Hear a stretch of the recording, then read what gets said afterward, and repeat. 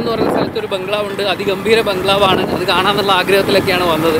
വന്നു കഴിഞ്ഞപ്പോൾ സംഭവിച്ചത് എന്താണെന്ന് വെച്ചാൽ ലാഡ്രം എന്ന് പറയുന്ന ബംഗ്ലാവിൻ്റെ മുതലാളി ഒരു തരത്തിലുള്ള ഷൂട്ടിങ്ങിന് കൊടുക്കുന്നില്ല എന്ന് തീരുമാനിച്ചു.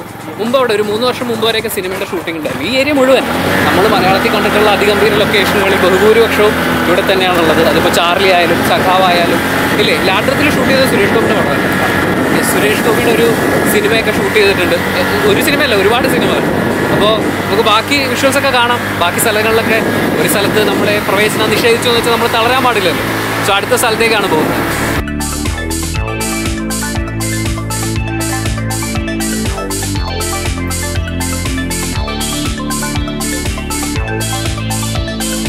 മഴയുള്ള സമയത്ത് വരികയാണെങ്കിൽ ഇതൊരു ഗംഭീര വെള്ളച്ചാട്ടമാണ്. പക്ഷേ ഇപ്പോൾ മഴയൊന്നും ഇല്ലാത്തതുകൊണ്ട് മാർച്ച് മാസം ആയതുകൊണ്ട് മറ്റ് വരണ്ട് ഒഴുകിക്കൊണ്ടിരിക്കുകയാണ്. സ്റ്റിൽ മനുഷ്യന്മാരധികം വരാത്തതുകൊണ്ട് ടൂറിസ്റ്റുകൾ വന്ന് ഒരുപാട് ടൂറിസ്റ്റുകൾ വന്നു കേട്ടോ. നല്ല പ്രകൃതിയെ സ്നേഹിക്കുന്ന ടൂറിസ്റ്റുകളുണ്ട്. അതല്ലാത്ത ടൂറിസ്റ്റുകൾ വന്ന് ഇതുപോലെയൊക്കെ ഹോൺ അടിച്ച് ബഹളം വെച്ച് അങ്ങനെ പ്രശ്നമൊന്നും ആക്കാത്തതിൻ്റെ ഒരു ഭംഗി ഇപ്പോഴും നിലനിൽക്കുന്നുണ്ട്. ചാർലിയും സഖാവും ഒക്കെ ഷൂട്ട് ചെയ്ത ചപ്പക്കുളം എന്ന് പറയുന്ന സ്ഥലത്തേക്കാണ്. തെപ്പക്കുളം. കുറച്ച് സ്ഥലപ്പേരുകളൊക്കെ പറയുന്നതിൽ കുറച്ച് പ്രശ്നം ഉണ്ടാവും കേട്ടോ. ഇപ്പോൾ ചാർലിയും സഖാവും ഒക്കെ ഷൂട്ട് ചെയ്ത തെപ്പക്കുളം എന്ന് പറയുന്ന സ്ഥലത്തേക്കാണ് നമ്മൾ ഇനി പോകാൻ പോകുന്നത്. ഈ ഭാഗത്ത് ഞാൻ പറഞ്ഞില്ലേ, നമ്മൾ മഞ്ഞ് കണ്ടിട്ടുള്ള മല കണ്ടിട്ടുള്ള സ്ഥലങ്ങളിൽ ബഹുഭൂരിപക്ഷവും ഇവിടെ തന്നെ ഷൂട്ട് ചെയ്തിട്ടുള്ളതാണ്. അപ്പോൾ നമ്മൾ തെപ്പക്കുളത്തേക്ക്.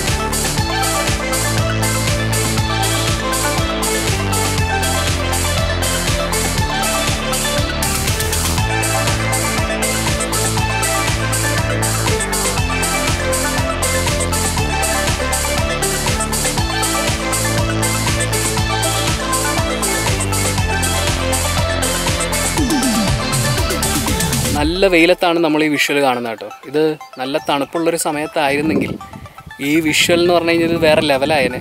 ഇവിടെ ഒരു കോവിൽ കണ്ടില്ലേ, നമ്മൾ ഷൂസൊക്കെ ഇട്ടിട്ട് വെറുതെ കോവിൽ കയറി ഓരോരുത്തരുടെ വിശ്വാസമല്ലേ, അതുകൊണ്ട് അകത്തേക്ക് കയറുന്നില്ല. പക്ഷേ പുറത്തുനിന്ന് നോക്കുമ്പോൾ ഒരു വല്ലാത്തൊരു ഹോംലി ഫീൽ. നമ്മുടെ ഇപ്പം നമ്മൾ തമിഴ്നാട്ടിലേക്കൊക്കെ പോവുകയാണെങ്കിൽ അല്ലെങ്കിൽ തന്നെ നമ്മുടെ കേരളത്തിലെ തന്നെ ചില ഉൾപ്രദേശങ്ങളിലേക്കൊക്കെ പോകുമ്പോൾ ഉള്ള ആ ഫീലുണ്ടല്ലോ. ഈ ആധ്യാത്മികത എന്ന് പറയുന്ന സാധനം നമ്മൾ വലിയ കെട്ടിടങ്ങൾ പണിയുന്ന സ്ഥലത്തല്ല കിട്ടുക. ഇതുപോലെ പ്രകൃതിയോട് ചേർന്നുള്ള ചില സ്ഥലങ്ങളിൽ വരുമ്പോഴാണ് കിട്ടുക. അതുകൊണ്ടാണ് ഓരോ ട്രിപ്പറും ഓരോ റൈഡറും ഇതുപോലെയുള്ള സ്ഥലങ്ങൾ അന്വേഷിച്ച് വരുന്നത്. ശരിക്കും ഇത് കൊടുവ അല്ലേ, കൊടുവ കടുവയാണ്. നല്ല സുന്ദരിയാണ്. ഇവിടെ കടുവ ഇറങ്ങുന്നതുകൊണ്ടാണോ കൊടുവ എന്ന് പേരിട്ട് അറിയില്ല. എനിവേ നമുക്ക് ഇവിടെയാണ്, ഈ ഭാഗത്തൊക്കെ ആയിട്ടാണ് നമ്മുടെ ചാർലിയും സഖാവും ഒക്കെ ഷൂട്ട് ചെയ്തിട്ടുള്ളത്. പല ലൊക്കേഷനിൽ പല സീനുകൾ. അപ്പോൾ നമുക്ക് ഇവിടുത്തെ ബാക്കി സ്ഥലങ്ങളൊക്കെ കാണാം. നമ്മളിനി അടുത്ത സ്ഥലത്തേക്ക് പോകണം. ഗംഭീര സീനുണ്ട്. അപ്പം നമുക്ക് അങ്ങോട്ട് പോകാം.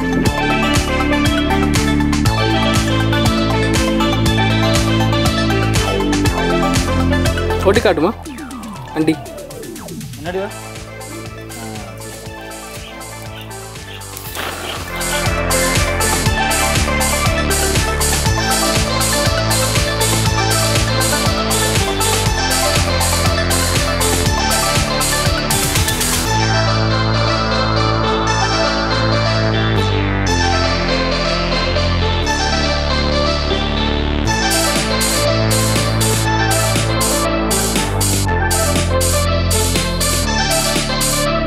കട്ടപ്പന കോട്ടയം റോഡിൽ നിന്ന് കുമിളി കോട്ടയം റോഡിനെ ബന്ധിപ്പിക്കുന്ന റോഡാണിത്.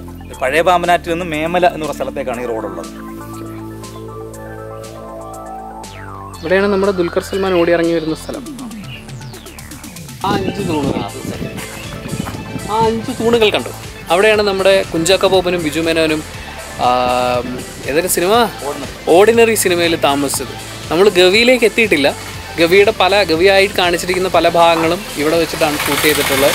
മലയാള സിനിമയിലെ പല രംഗങ്ങളും ഷൂട്ട് ചെയ്തിട്ടുള്ള ഒരു ജംഗ്ഷനാണ് ഈ ജംഗ്ഷൻ.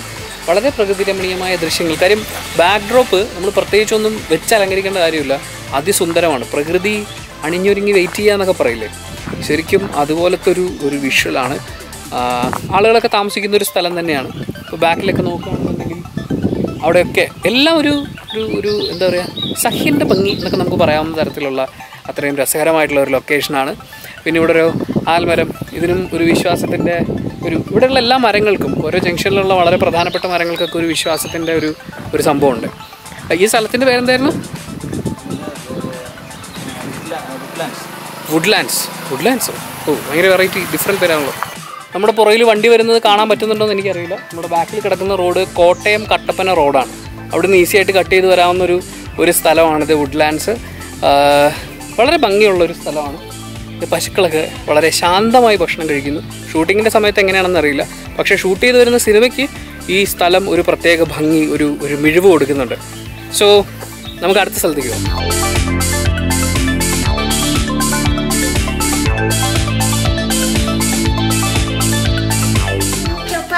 ചപ്പാത്തി പിന്നെ സാമ്പാർ.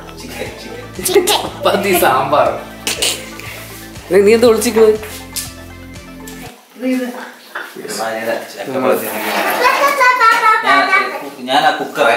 കുക്കറോ? Pressure cooker.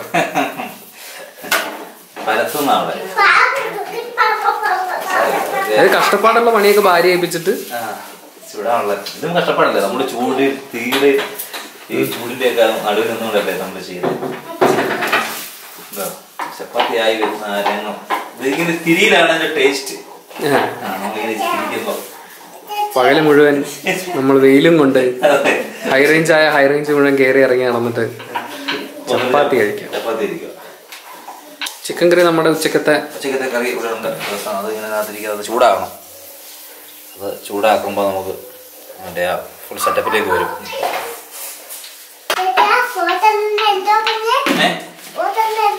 ഫോൺ എടുക്കണ്ട എന്നാ പറയുന്നത്. ഫോൺ എടുത്താൽ ഗെയിം കളിക്കായിരുന്നു അല്ലേ?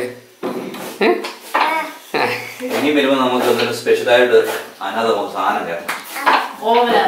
ഓവൻ ഇട്ടുണ്ട്. എന്ത് രാത്രിയോ? അയ്യടാ, ഇഡലി ഉണ്ടാക്കിയാലോ? നീ കൈയൊക്കെ കഴുകുന്നുണ്ടല്ലോ. ആശിലേ, കൈയൊക്കെ കഴുകുന്നുണ്ടോ? ഒരിക്കലും കൈ എഴുതാൻ എന്ന് ഭയങ്കര കൈ എഴുതലൊക്കെ. ആഹാരം വന്നതിന് നന്ദി പറയുന്നു. ആരോട് പറയുന്നത്? ഉണ്ണികളോടോ? അത് നീ എന്റെ നിലയിൽ വെച്ചാ. പിന്നെ പറയുന്നേ നല്ല ചപ്പാത്തി എടുക്കാൻ ചപ്പാത്തി വീണു. കൈ തൊട്ടരുത് സൗമ്യ. ഒരു ഗൃഹനാഥ് ഇരിക്കൂ. ഇരിക്കും.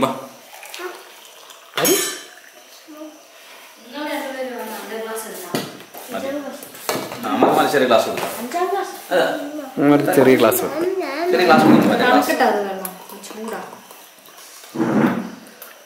ഓക്കെ കഴിക്കാം.